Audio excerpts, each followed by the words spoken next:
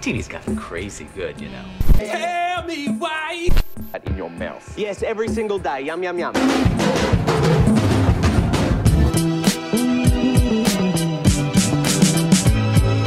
Hey! What's up, everyone? Adam from FWCI Schitt's Creek, Season 3, Episode 9, The Affair. Oh, God, who's having an affair? Who's even in a relationship? Moira and Johnny? Jocelyn and, Roland? If you want early access to my Schitt's Creek reactions, patreon.com/FWCI is where you can get it, but you know that. And we're only about 4 episodes away from the end of this season, so this has been a really, really good season. We've just been introduced to Patrick in the last episode. I know people have been anxiously awaiting the arrival of this character, so we'll see what that means for the show. But let's jump into it. Episode 9 from Season 3, The Affair. You're the only one using this sign-out sheet. Well, that's not true. Stevie's got her name on the sheet. Wait a minute, why is Stevie's name on it? She has her own car. I thought Roland offered to drive you. Oh, he did, but no thanks. I can't take 4 hours in a truck with Roland and Leonard Skinnard.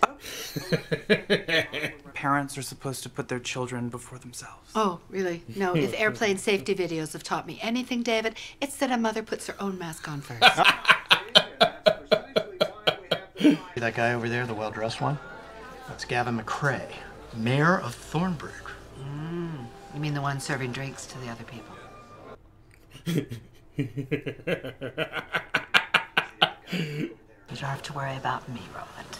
If there's anyone at this fabulous little confab who knows how to work a room of fragile egos, it's me. I once hosted the non-televised portion of the People's Choice Awards. Ooh.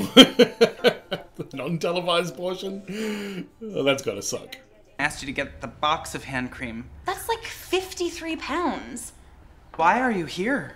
You know what I think would be really cute is if I had my own little label, like under your label. Yeah. And I could sell festival wear and I could sell like... Wow, you guys are really starting at the top, aren't you? You should probably figure out the actual operation first before you start thinking about labels and brands. I am Alexis, and I'm currently studying business, and I'm David's... I think you might be barking up the wrong tree, Alexis. So, really soft. You're...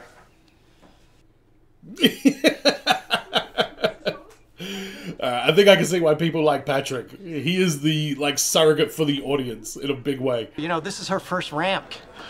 But I think under my wing, she's learning to fly.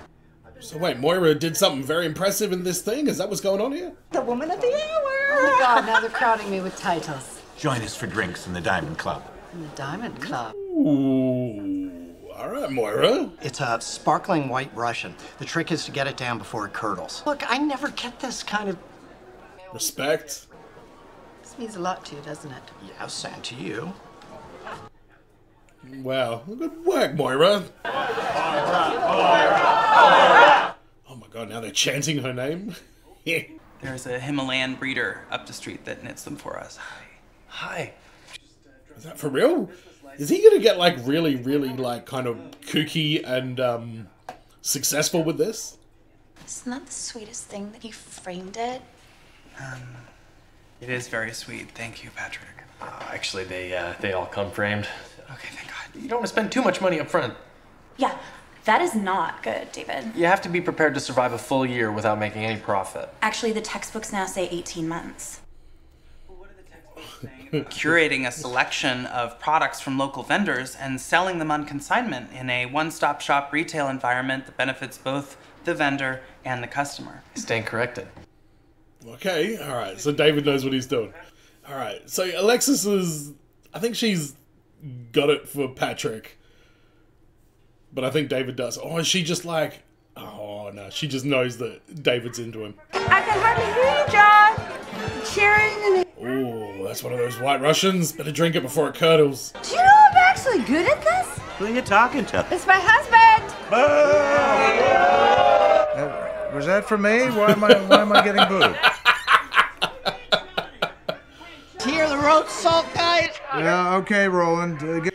Ah, this is... I used to get phone calls like this from my friends all the time.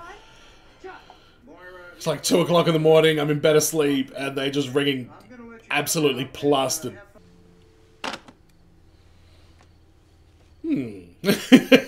Johnny's like, I wonder how this is going to explode in a fiery wreck tomorrow. John, please. Whoa. That's not good. At least she's clothed. Roland! What are you doing in my room? What are you talking about? This is my room. What the fuck are you doing in your room? Pounding on the door, telling me to whip you up a salmon plate. Oh no. Flaked out on the bed. Oh my god.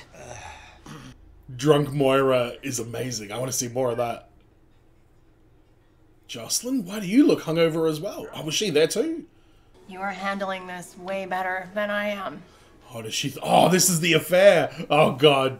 When you say they slept together. They did sleep together in a literal sense. Yeah, there you go. And he says that nothing happened, so I'm just trying to, process all of this. Jocelyn, come on, you're way out of his league already. You got nothing to worry about. You probably shouldn't read anything into the fact that for some reason Moira decided to hide this from you.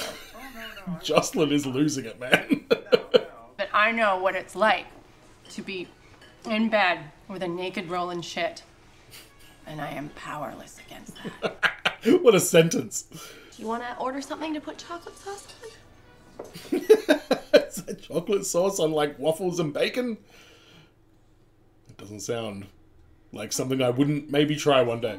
Just an FYI, Patrick won't be there. So there won't be anybody for you to flirtatiously boss around. Okay. I hate to break this to you, David, but there will always be somebody for me to flirtatiously boss around. So what's going on there? I still can't figure out. Oh, so Alexis does think there's something between them. Maybe that means that his eye is on somebody else. Nah, she is setting David up. Well, it's either that or he's really into the store, which, no offense, seems a lot less likely to me. Oh my God, Alexis. Oh, how's Jocelyn? Oh, she was a little upset. She was a little upset. I don't think I've ever seen her quite like that. It's inconsequential, John. Just let it go. I have. May I ask what you're doing? I've decided to cut down on my drinking. That's not a good sign. I didn't tell you anything because I was embarrassed. I was riding high, John, apparently really high, after winning what some people call the landmark. You still got to be honest about that, Moira. Just saying you're embarrassed is not enough. I owe an apology to you, and to Good. sober people everywhere. Go ahead and apologize then. Moira, that's my beer. You don't even drink beer. It's symbolic, John. Symbolic. Oh, Moira. My sister isn't here. I'm not here for your sister. Yeah, I knew it. I knew it. I think you're gonna need some more startup money. Oh, more startup money. Is he going to invest? There are grants that you can apply for, and I would be happy to assist you with those applications. Hey, here we go. See, if the grants came through, you'd have the money to start paying me. Okay. I really think you have something here. Pay him as like a business manager kind of thing? I actually picked out that frame. Oh. Whoops. So thank you for making it very clear that I will be making the creative decisions for the store. And I guess you can handle all the business. Well handled, David. And you do know that if the grant money doesn't come through, then I won't. I'm gonna get the money. Whoa, all right. Okay. I like this guy. I like him. He's super like competent in the world that he works in, and he's just like, yeah, man, we can do this. That reminds me of like me and my like office jobs that I work in. Like, it's just good to know your product, you know? Because I think it's best that we talk man to man. Oh my God, Roland, your house must reek like alcohol. He's always just spilling beer everywhere. Put your mind at ease, okay? I am 99.999% sure that nothing happened between me and your wife. Fuck off, I'm Roland. 100% You suck. sure, and I wasn't even there. inspecting every inch of my body for bite marks, back scratches, lipstick prints, and I couldn't find any. Roland, you're gonna get punched in the head in a second, man. Because Moira's coming out soon, and I really don't want to tempt fate twice. I got it. No. Roland, you're being shit right now, man. No pun intended. What were the amenities like in that hotel room? High-pressured water, down pillows? I'll never know. Yeah, she was passed out pretty hard. You slept with Roland? Technically, yes, but not exactly. In his bed. Mom slept with Roland? Yes, apparently. I will not. You're gonna have to like spend weekends over at Roland's now, or? Do we call him Uncle Roland? All right. It's very difficult to work with someone who you're attracted to. Yeah, like you and Ted. No, we're making fun of Mom and Dad right now. Or like you and Patrick. How about that, David? In fact, other than Johnny, you're all in the same boat. You will always be our first dad.